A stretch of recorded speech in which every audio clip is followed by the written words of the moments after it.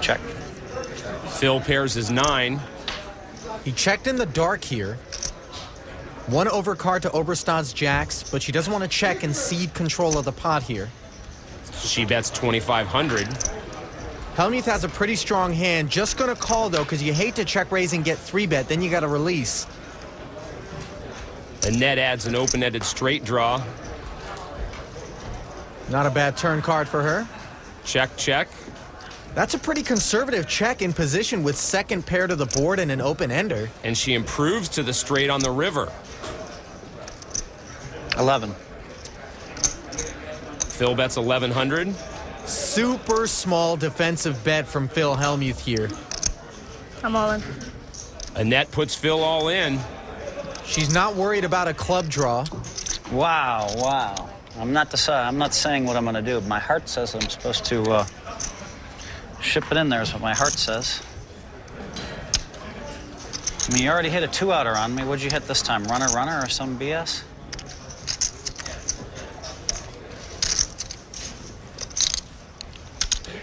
I know that you think that's a weak bet, so I played this hand to trap you from the start. What'd you do? You just got lucky again? I mean, that's just so sick. You're just lucky that the board comes where you can even make a bluff? I mean, what is this? You're so lucky this hand, one way or the other. Either to be able to make a bluff or to have hit some weird thing. Makes me sick. Wow. You've seen the sick calls that I make. You know I can't be bluffing. All Phil has is a pair of 9s here, but the deliberation is the product of a few things. Annette's aggressive reputation, the fact that she checked the turn, and the fact that she's an aggressive and talented enough player to pull off a bluff when the opportunity presents itself. And here we are with the board texture that's showing a 4-card straight and a flush. What do you have, like ace-7? I can't even, it's hard for me to imagine a hand I could beat. You might have like 5-6 or some crazy thing.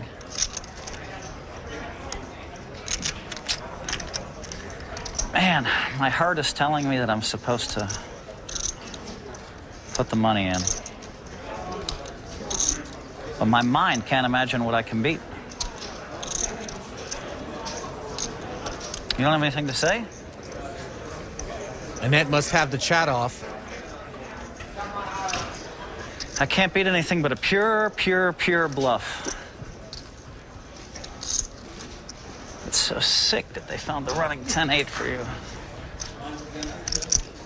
Can I get a clock, please? Ooh, how about that? Read between the lines, Annette says. Feature table. Shut up and make your move. Clock requested on the feature table.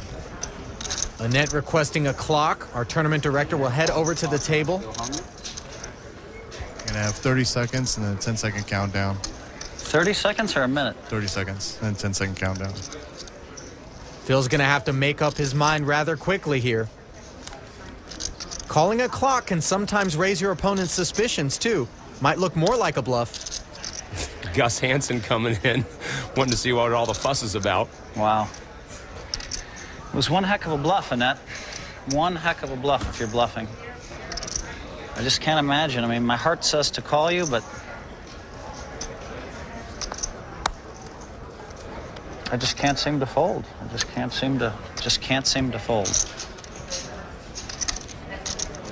10 seconds. I call.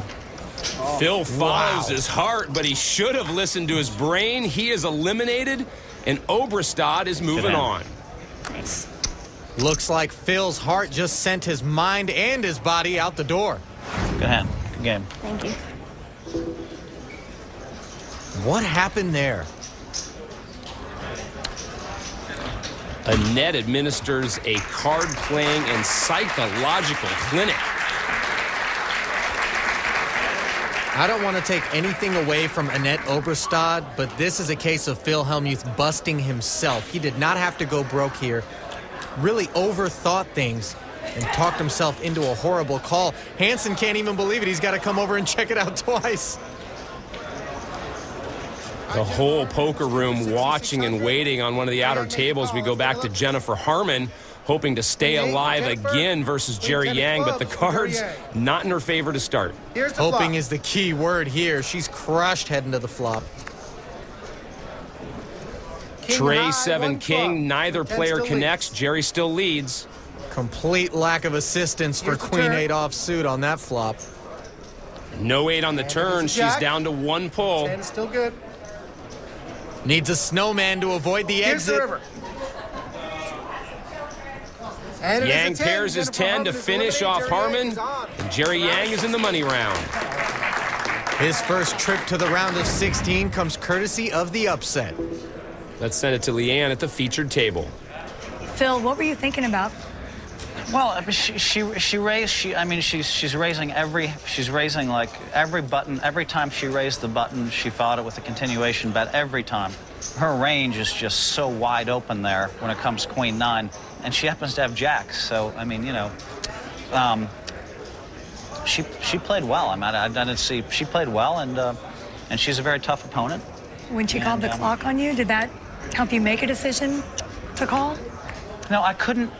The mathematical play there was to fold, but I thought I had a read, and so far this year my reads haven't been what I wanted them to be, right. And I kept factoring that in too, but it's like I just couldn't let go of the hand. You know what I mean? Right. And I know that, and I've seen a lot of the internet kids when you make the little bet on the river, right. they make big raises weak because they think you're weak, and. I mean, I was weak on that board, but I mean, she played well. She made basically 0 mistakes. I'd like to play again, another 10 or 15 times. Maybe after this interview, you guys can go play. Annette, what was your strategy against Phil? I had no plan when I was going into the match. I didn't know what to expect because I've heard different things from different people about how he's changed his game lately, and you know, I was just blank. I didn't know what to do. So did you change your game at all? I played a little bit tighter than I probably would have otherwise, but I was still playing my game and, you know, I was doing my thing, so no, not really. All right, well, you're moving on to the next round. Congratulations. Thank you. Thanks, guys. Phil Hellmuth's going to have some company in a moment as we move to table 6, where Darvin Moon is about to get the bad news that he will be eliminated by Annie Duke. Let's take a look. 3 on the river, issuing Darvin's pink slip. We'll move on. Next round. Annie had a pretty good run on the Celebrity Apprentice, and now she continues her best run here at the National Heads Up Poker Championship. She only won once in the first 5 years, and now she's in the round of 16. Starting to catch some breaks. Meanwhile, Phil Hellmuth staring at the board in disbelief. Phil might need to turn to a therapist to handle this one. But partner, you and I, we'll just turn to Daniel Powder. You kick up the leaves and the magic is lost. Tell me your blue skies fade to gray. Tell me your passion's gone away. And I don't need no carrying on. 'Cause you had a bad day, you take it one down. You sing a sad song just to turn it around. You say you don't know, you tell me don't lie. You work on a smile and you go for a ride. You had a bad day, the camera don't lie. You're coming back down and you really don't mind. You had a bad day. You had a bad day.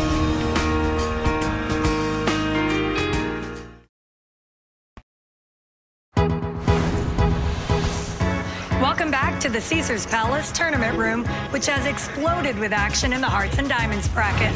Don Cheadle fell to poker legend Doyle Brunson. Dennis Phillips defeated Chris Ferguson. Jerry Yang busted Jennifer Harmon. Annie Duke beat Darvin Moon. And the 21-year-old Norwegian phenom Annette Oberstad just got Phil Hellmuth to call off his stack with a pair of 9s on the river. There's a new match at table 4, and it's Paul Wasika with the chip lead over Gus Hansen. And at our feature table, it's Barry Greenstein ahead of Sammy Farha. Greenstein on the left, and he's up almost 10,000 in chips. Blinds are at 6 and 1,200. Our GoDaddy.com pocket cam shows us Sammy's pocket trays. Greenstein with ace-9 suited, raises to 4,200. Typically, Sammy